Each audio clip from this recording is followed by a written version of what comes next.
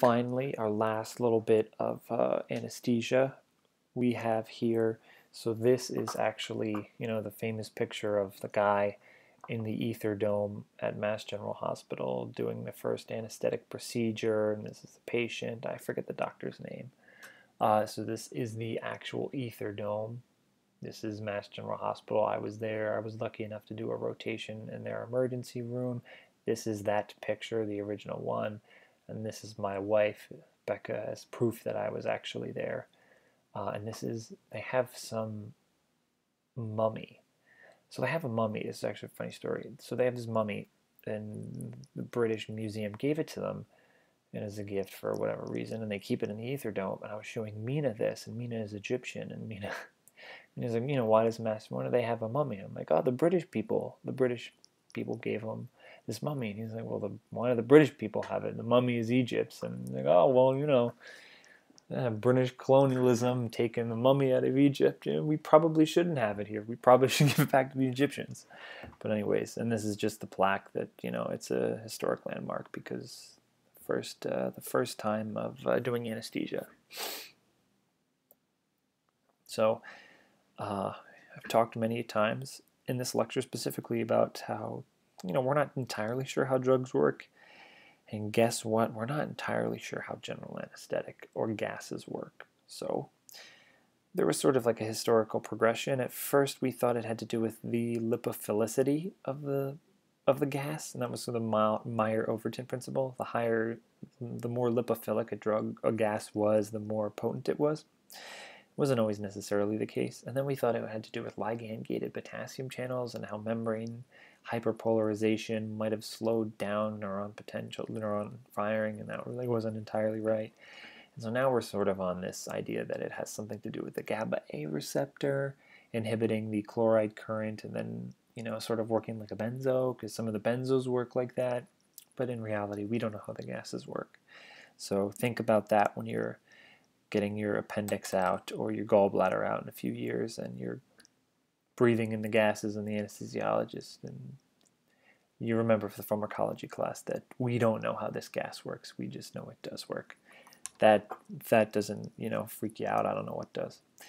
But the two concepts that you should know about the gases are MAC and the blood gas partition coefficient. MAC, minimum alveolar concentration. So this is the concentration or the percent of the gas in the alveolar space that produces an absence of response in 50% of the patients to noxious stimulants. So think of it like Km. This is how potent is this gas? What is its MAC? What is the minimal concentration we need of it to cause you to fall asleep? And so it, the way it's reported is in 50% of patients, but the idea is the lower the MAC, the more potent a gas is. The less we can use with greater effect. Boom. So we want a low MAC for high potency. The other thing is the blood gas partition coefficient. So this is how soluble is the gas in blood. So if the gas is more soluble in our blood, it's going to take a longer time to redistribute throughout the body, get to the brain, and cause sedation. So if it's more soluble, it's slower. And this is a little tough to understand, but if you think of it like oxygen and CO2, we don't measure oxygen. That's a sort of like, when it acts and it's effective as a gas, not as a dissolved solution. So think of it like this. The gas is dissolving, the gas is getting into your lungs, and then it's getting into the blood. But we want the gas to remain a gas in our blood. We don't want it to dissolve. So if the gas remains as it is, it's going to get to the brain faster. I hope that makes sense. Let me see if I can try to explain a little bit. So if the blood saturates quickly, if the gas is not soluble, so the gas is not soluble in your blood, So the blood saturates quickly because it, let's say only 10% of it can be dissolved. The blood gets to 10% very quickly, and so then the partial pressure evenly distributes throughout the body and gets to the brain faster, because the gas, it is still filling our lungs. It needs to go somewhere. It dissolves into the blood, so then it just starts spreading through the body quickly. Now, if the blood is very soluble, let's say 50% of it dissolves, it takes a little bit more time to get to that 50%. So it takes a longer time to distribute through the body. So if the gas is not able to dissolve in the blood very well, we'll give the arbitrary number of 10%. If it has a low solubility, it's going to work very fast. And then on the flip side, if it has a high solubility in the blood, a lot of it has to dissolve and to saturate and then start spreading throughout the body. So the key concept here is, for blood gas partition coefficient, if we have a gas that is very soluble in our blood, it's going to take a while to dissolve, and therefore it will have a slow rate of induction, and it'll take a longer time for us to fall asleep. So MAC, just to summarize, MAC is our potency. A lower MAC is a more potent gas. A lower dose causes more people to fall asleep.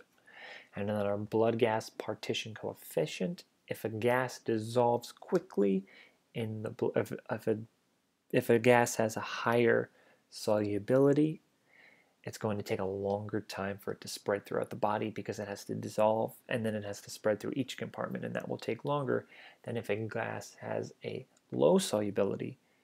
Then it will quickly, fill the space that it can, or dissolve the amount that it can, and then it'll start distributing faster. So similarly to the local anesthetic slide, we're just going to sort of hit a few of the key points on each of the different halogenated hydrocarbon or gas agents. So we have halothane isoflurane, N-fluorine, sevoflurane, desflurane, and nitric oxide. For the most part, we only really use sevoflurane and desflurane anymore. So halothane, historically, think hepatotoxicity, the H's, can also sensitize your heart muscle to catecholamines and cause arrhythmias if you're stressing the body with surgery. It can also cause a drop in blood pressure. N-fluorine is a proconvulsant. Desflurane can cause some sympathetic stimulation, and it can also irritate the airway during induction. Sevoflurane is the most commonly used general anesthetic. It is also a little nephrotoxic. In nitric oxide, we primarily use as an adjuvant agent, and we want to avoid in cardiomyopathy and pulmonary arterial hypertension.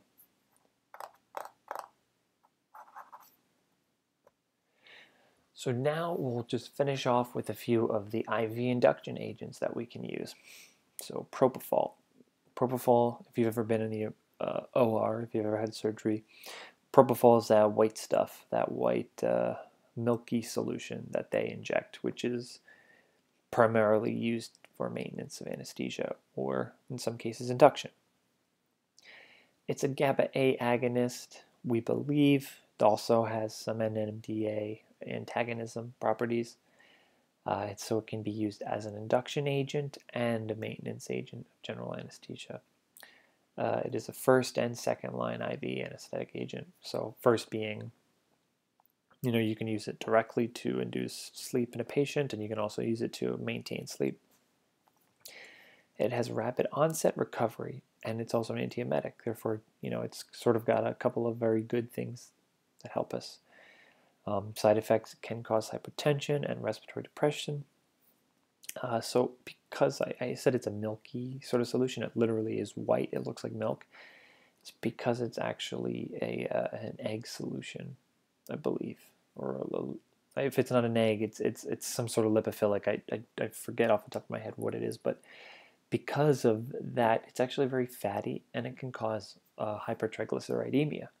So you can have patients, if they're undergoing some sort of, if for whatever reason they're kept on a ventilator and it's decided that they're being sedated with propofol, if you keep them on that for hours and hours and days, you could induce a hypertriglyceridemia and then possibly a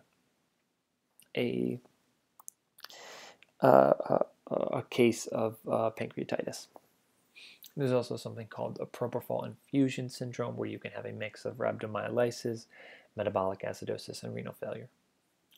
Etomidate, another possible GABA-A agonist, not totally sure about that quite yet.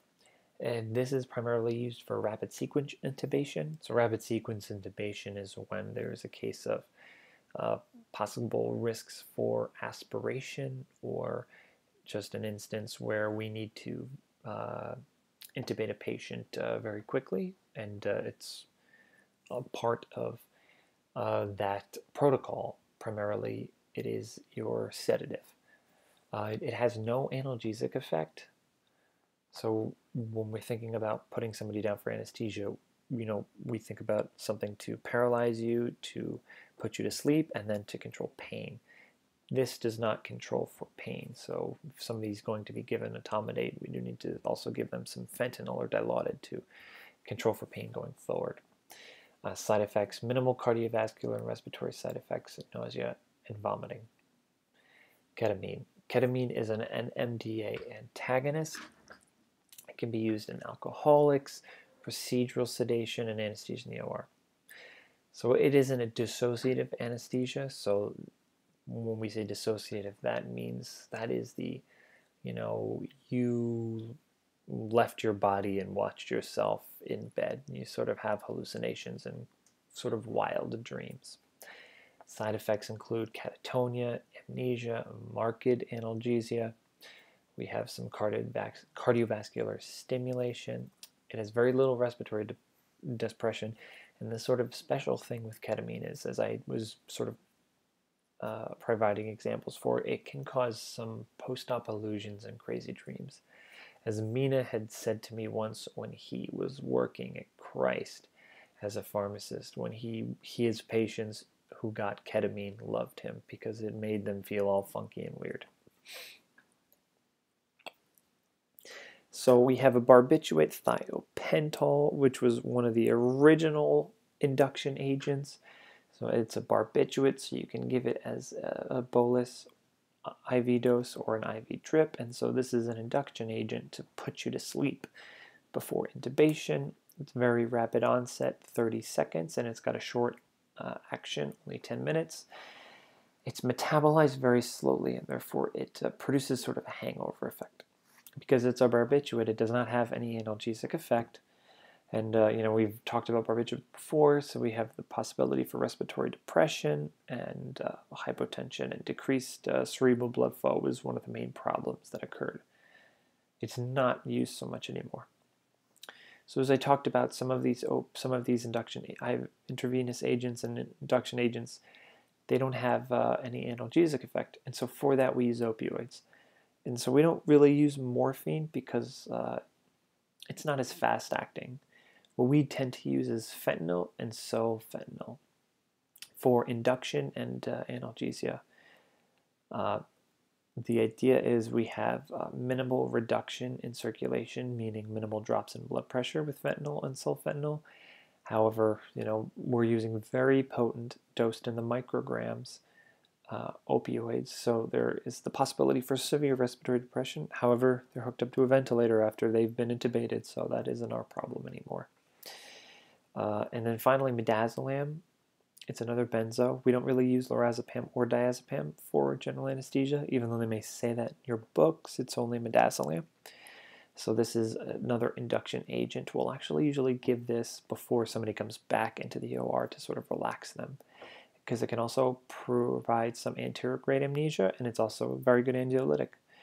Pharmacokinetics is a lot slower onset than barbiturates, and so we tend to not use it specifically for the actual induction moment. So we use it as an inductive anesthetic in sort of that whole period of inductive anesthesia. We're preparing, we're quieting you down, we're paralyzing you, then we're putting you to sleep. It's sort of used in that realm, but it's not the medication that you give and you fall asleep.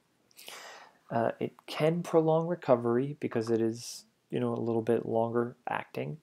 There's minor respiratory and cardiovascular depression, and again, it's not an analgesic. So, sort of just bringing it sort of all together. If you have a patient who sort of has mild pain, we want to stick to aspirin, Tylenol, and NSAIDs like ibuprofen and naproxen. I will never say this. You'll never hear me say this, but they may ask you a question and they may ask you about it, and you could also say tramadol, but I wouldn't. In the real world, please don't give tramadol for mild pain. It's not just a weak opioid. It's just as strong as the rest of them. It may not work as well, but it doesn't mean that it doesn't have the same opioid abuse potentials. If you take nothing away from this lecture, please remember that. Don't let anybody tell you that it's a weak opioid. It may work shitty, but it doesn't mean it can't be abused, just like Vicodin can.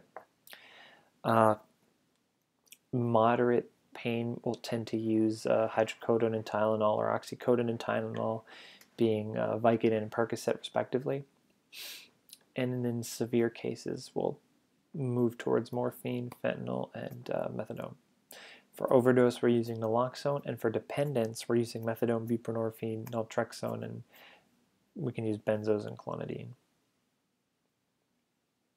Inhaled sedatives, not really going to get into that. What I would say for that is memorize some of the